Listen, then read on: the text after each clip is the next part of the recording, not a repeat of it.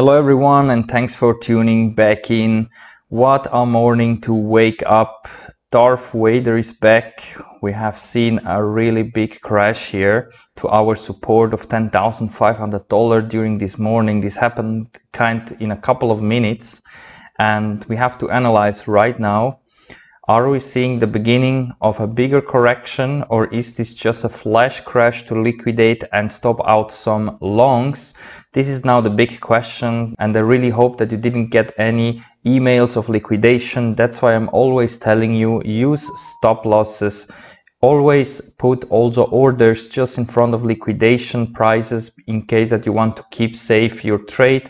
Otherwise, just use stop loss or close the trades during weekend or overnight, because such things can always happen during an uptrend, and the same once we are in a downtrend. Also, we have similar wicks to the upside or to the downside like we have seen this morning.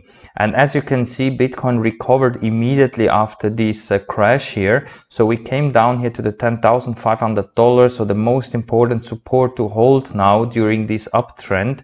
In case that we would have lost here this $10,500, then I think we would have initiated the bigger correction that will also most likely gonna fill the CME gap that we have at $9,600, so down at these levels.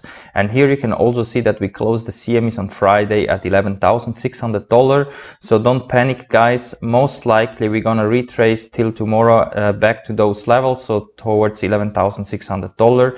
And if not, we're gonna have a new CME gap up to $11,600. So don't panic sell. And remember that those kind of moves are always happening on Bitcoin when we're seeing the prices move like crazy to the upside or to the downside. And yesterday also we had here this breakout from 11,500. We had the confirmation, and also we broke here even $12,000. The problem is only that we got rejected here heavily, and currently we have this big red candle here, so this so-called VADER red candle here to the downside. And the good thing is that Bitcoin is already recovering back up, and also we closed the 1 hour candle above the previous support here of around $11,000.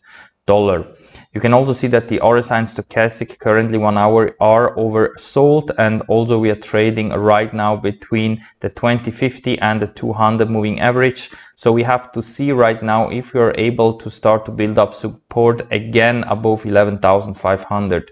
If we are having this test here that the previous support, which now could be acting as a resistance, then we might see here a potential bigger correction in play, and we should consider to close our longs or take some profits here to rebuy cheaper in once we're also gonna close the CME gap at around $9,600.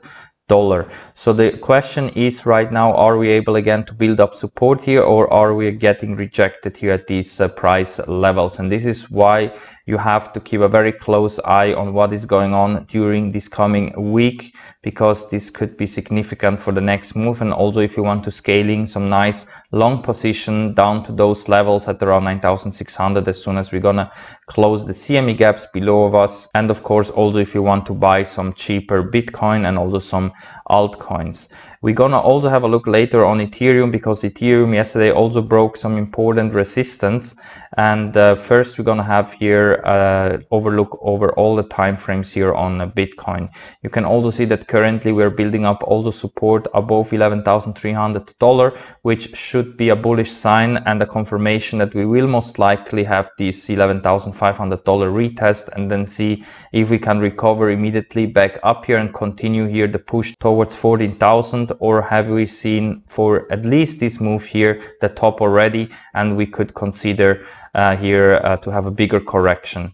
Also, if we do a small Fibonacci retracement just based on this big sell-off that we had here, you can see that the 0.618 fib line is perfectly lining up here at $11,530. So in case that we're gonna have a bounce here, watch out for this price level, so the previous support, which now again should be acting as a resistance, because this resistance up here is the resistance that we have since a very long time. It's this yellow line that is the top of the channel that we were in the last couple of days and weeks. So this is going to be very important. As soon as we're going to test here this line, there you can think about to take some profits, close your long position, or scale in more longs and buy some more if we are able to break through and also start to build up support, because in that case this could just have been a reset and we are still on the way towards our targets between $14,000 to $20,000 for this move.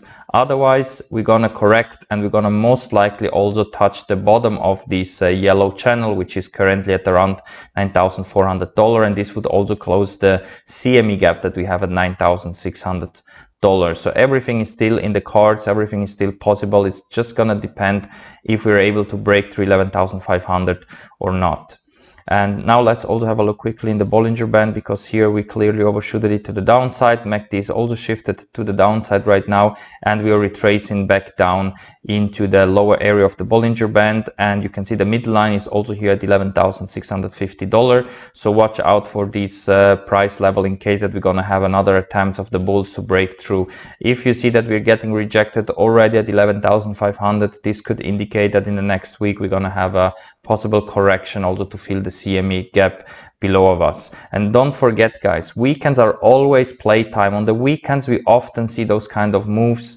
It's always have been like this, so don't be surprised if during the weekend we're gonna see candles like this. That can happen at any time to the upside or to the downside. That's why I'm always trying not to trade during the weekends, only from Monday to Friday. But of course sometimes because of these big candles you can do a lot of gains if you are in the right trade, and that's why on the weekend is always playtime, it's always gambling. If you want to keep up with UTA and don't trade too risky, then only trade during Monday to Friday if possible. Also never keep a trade overnight open if possible. Otherwise always make sure to use a stop loss or to put a trade in just above your liquidation price so your trade will not get liquidated. All right, and now let's have a look here into the 4-hour time frame, because Bitcoin came down even below the 50 moving average. Currently we are also closing candles below the 20 moving average, which is a bearish sign. So in the next couple of hours we could see some further pushes to the downside, but don't panic guys. Remember that we closed the CMEs at 11,600 on Friday. Most likely we're gonna stay and retrace in that area. Otherwise we're gonna have a new future gap above us, which is also very bullish. And you can see that the 20 moving average currently is at 11,380. So as soon as we can close 4-hour candles above this moving average, then we should be again heading to the upside. Otherwise it looks like that we could be in here for a major correction. You see also that the stochastic and RSI now cooled off. We are right at the 50 level in the RSI. In theory we should see a big bounce from it. Otherwise if we're gonna lose here the 50 level in the RSI, we're gonna have here a possible little crash, another little red candle that could potentially take us down again towards $10,500 and also bring here the RSI and stochastic in the 4-hour in complete oversold condition. And if we open up the Bollinger Band in the 4-hour, you can see that also here now we closed in the lower area. So here the targets are between 11,360 and here the bottom of 10,750. That could be maybe a good long opportunity here down at 10,700 to 10,500 if you think that we're gonna retrace back up towards 11,600 on Monday. The thing is that the MACD is now having a bearish cross, so this could indicate that for the next couple of hours we're gonna see here this move towards $10,500 again. So the momentum here in the lower time frames is clearly shifted to the downside. And now let's have a look here in the daily time frame, because the bigger time frames are way more important. Here you can see that we had here the 20 daily moving average as a support. We came down very close to touch it. Also RSI now cooled off a little bit, but we are still in overbought condition. Stochastic is also still in overbought condition. So here in the daily is kind of cooling off a bit here, the RSI and stochastic, but also here we have a lot of room left to the downside in case that we're starting here a major correction. And in that case I would target here the bottom of this yellow channel, potentially also maybe a test of the 200 daily moving average, which is at $8,700, but I don't think that we will go lower than this 9K area here. So I don't think that we're gonna have this 200 daily retest pretty soon. And if we open up here the Bollinger Band in the daily, you You can see that finally we came back into the Bollinger Band after overshooting it for so long, and currently we're retracing back into the midline. And you see also here 10k is a very key level. MACD still shifted to the upside, so here in the daily we are still bullish, even though we could come down here towards 10k, and this price level you should take as a good long opportunity. So don't panic sell or don't FOMO in right now. Wait here for a complete retracement and the test of 10k and this CME future gap filling. Bitcoin already started its bull run, and it's just a matter of time till we're gonna test the all-time high. So from now on we should consider to always buy the dips and try to long the dips and not to short the tops, because it is very high risk to short Bitcoin when it's going parabolic. And of course it's always up to you if you want to short the market or not, but in my opinion it's always better to wait for a good long opportunity as long as the trend is shifted to the upside, and right now the trend is clearly shifted to the upside. Now we're gonna have a look on the weekly time frame, because also here it's still looking very bullish. We have RSI and stochastic shifted still to the upside, so this little wick here that we had currently didn't affect much the price situation. So we still had this breakout from this huge big resistance that came down here since 2017. And yeah, for the long term we're still very bullish. We're still above the 20 weekly moving average, which currently is right at the bottom here of this channel at around 9,200. So even if we would come down to retest the 20 weekly, we will still remain bullish for the long term. So don't panic guys, take it as an opportunity if we are really going that low. It is possible, everything is possible, but since we broke out from this red line here, from this huge resistance at 10k, everything is good to go for the long term, even though for the short term we could see a possible bigger correction still coming.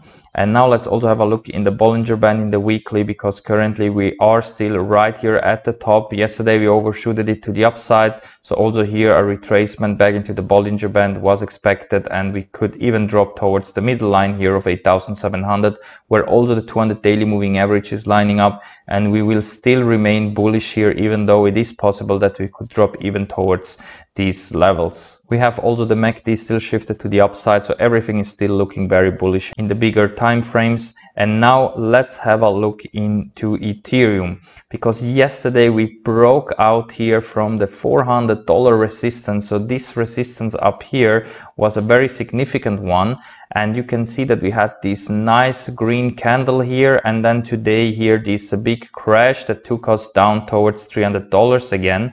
And we are also on Ethereum still very overbought, especially here in the daily time frame. But also since we broke out here from this huge resistance, I'm very bullish for Ethereum, and I think here we're gonna do a lot of gains here, because the next target is towards $500 to $650. So I think we're definitely now on the way to those targets. You can also see it here in the Fibonacci retracements based from the top that we had and the bottom, that we're still here in early stages. We are still in this lower area where we could also easily drop again towards $250 to $280 before we can bounce and break decisively this resistance and also test the $600 level. But all in all, Ethereum is looking very bullish. Not only Ethereum, also XRP and Litecoin are starting to look really bullish for the next big parabolic bull run. But guys, you always have to be prepared for such dumps and corrections. They can happen at all time, and this is when you should take the opportunity to buy some cheaper in or scale in longs. And of course no one can predict them, but usually they always happen during the weekends when the traditional markets are closed. So always keep a very close eye on the market during the weekends in case that you have a trade open. And here in the lower time frames, it looks like that we could have a continuation of this dump to possibly retest this $10,500 support down here. If this one is getting lost, then maybe we could initiate a bigger correction to the downside. But currently it's also looking like that we're building up here again support already at $11,200, and we could see a possible retest of this $11,500 resistance. In case that we're able to break it again, then I think we should be heading definitely towards 14k here on Bitcoin and $600 on Ethereum. So don't panic sell, my friends. We're still on our way, but keep a close eye on what is going on in the next couple of hours, and also tomorrow as soon as the CMEs are gonna start again. And with that said, guys, I'm gonna wrap it up. Don't forget that currently on Bybit there is a competition coming up starting from the 10th of August, so make sure to register to it. You find all the links down below here in the video description. With my links you can get some sign-up bonus, and also you can join my team. So if you want to trade as a team, then make sure to join my team. You find also the invitation link down below here. You can get a lot of bonus, and also you take advantage of this discount on trading fees. There is a prize pool of currently 200 Bitcoin, so it's definitely worth to try. And if you want to trade solo, it's also possible. Then you have to just put a deposit at least on Bybit of $300. If you want to trade in the team, you need at least 0.1 Bitcoin in your Bybit wallet. And of course, if you anyway want to trade with the leverage, you can also use, for example, Phemex or BTR. Those two exchanges I also recommend you very much, especially Phemex. There you can trade even gold, and gold is also looking really bullish here. It looks like that we could have here a potential breakout here to the upside. So if you want to trade also gold with your Bitcoin, you can do that easily here on Phemex, because here you can easily swap over coins, for example, Bitcoin into dollar, and then trade gold or Chainlink, XRP, and so on. If you're interested in doing that, because also here Phemex you can open up multiple trades, then you find also the sign up link down below here. With my link you can get $72 in bonus. You have to put some deposits on the exchange to get these full rewards. But if you want to trade with leverage up to 100x, then Phemex is the exchange for you, especially if you want to trade, for example, Chainlink or gold. And the other exchange is BTR. Here you can trade with Tether. So if you took some profits out in Tether and you still want to trade with the leverage up and downs, all the coins that you want, then BTR is the exchange for you. Here you can trade all the coins you want only with Tether, and also you can get a lot of bonus here, up to $258 depending on how much volume you're trading. So if you like this kind of content, guys, please moon up the like, subscribe to the channel here. If you have Twitch, you're also very welcome to join my Twitch channel and also our free Discord trading chat. The chat is completely for free. Everyone is welcome. Shout out to all the community over there. We have a great crypto family, so make sure to tune in here in our Discord trading chat, especially if you're participating here on the Bybit World Series of Trading event. So thank you very much for watching, my friends. Don't panic sell right now, just keep hodling. We are right at the beginning of a huge big bull run. Thank you for watching, guys, and we see us all in the next one. Bye.